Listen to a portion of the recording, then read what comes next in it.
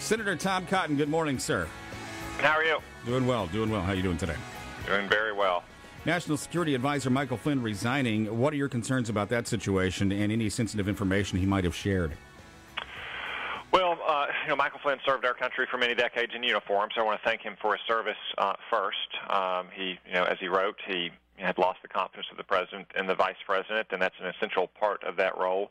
I requested this transcript that supposedly exists between Mr. Flynn and the Russian ambassador as part of the inquiry we're conducting on the Intelligence Committee. I hope that we'll be able to see that soon. It does not seem like there's going to be any smoking guns based on the public reporting, and it's not inappropriate, of course, for an incoming national security advisor to have conversations with the ambassadors from other countries. But really, we need to let the facts lead us to where they will and shouldn't be jumping to conclusions. Now, I would say to the president, if he were to ask, that he should be looking for someone who, has relatively low profile, low key, is going to facilitate the National Security Council conversations between his very strong cabinet, people like Jim Mattis and Rex Tillerson and Mike Pompeo and John Kelly, someone in the mold of Brent Scowcroft under Bush 41 or Stephen Hadley under Bush 43. Should there be an investigation into Michael Flynn? Well, on the Senate Intelligence Committee, on which I sit, we have already underway an inquiry not just into the hacking of the emails of the Democratic National Committee and Hillary Clinton's campaign chair, but more broadly, all of Russia's activities trying to influence public opinion or to influence the election last year. This is not a new inquiry. This is something on which we've had many hearings on the Intelligence Committee over the last 2 years, because it's something that Russia has been doing not just in the United States, but throughout the Western world for many years. This is not a surprise. This is not new. This is simply standard operating procedure for Russia. We need to make sure that we follow the facts where they take us and that we take the Russian threat seriously. Senator Tom Cotton, is what happened with Michael Flynn last night new information that adds to that inquiry? So the resignation itself is not. I think it's appropriate for us to try to examine what conversation may have happened between Mr. Flynn and the Russian ambassador. Again, it's not uncommon for an incoming administration officials to be discussing matters with a ambassador. Obviously, there have been leaks into the media, which I don't think are appropriate. But since those leaks have occurred and we now know that this transcript exists, I've requested that it be released to the Intelligence Committee so we can review it as part of our inquiry. New acting security advisor, retired Lieutenant General Joseph Keith Kellogg, Jr. What do we know about him? Keith Kellogg is a Vietnam veteran. He commanded the 82nd Airborne. He, too, has a distinguished career. I have confidence that he will keep the ships moving over there as the president decides whether to keep him permanently in that role or to appoint a new national security advisor.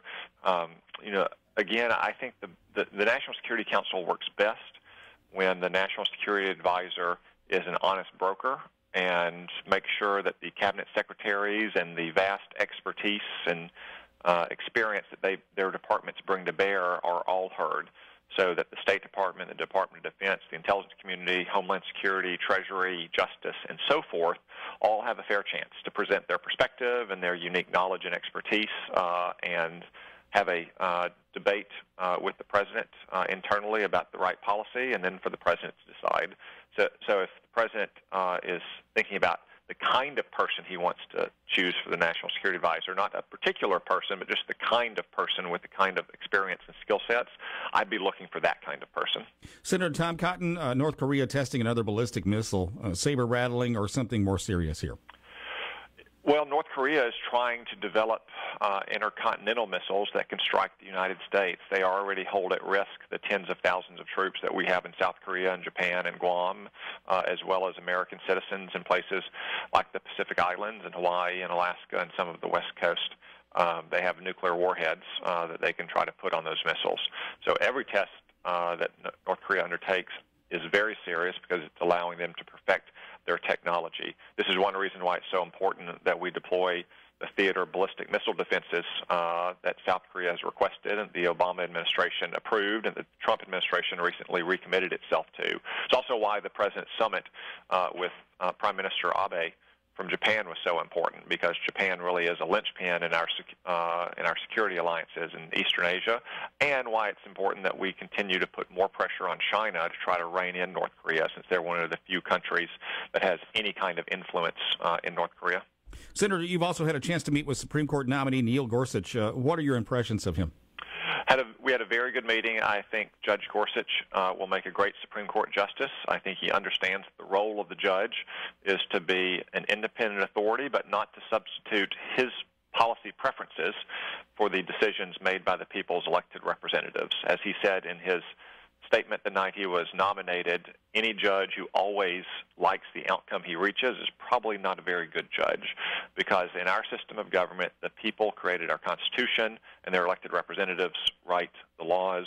Judges do not do that. They simply interpret and apply them. I think Judge Gorsuch will be faithful to that knowledge, or to that view of a judge.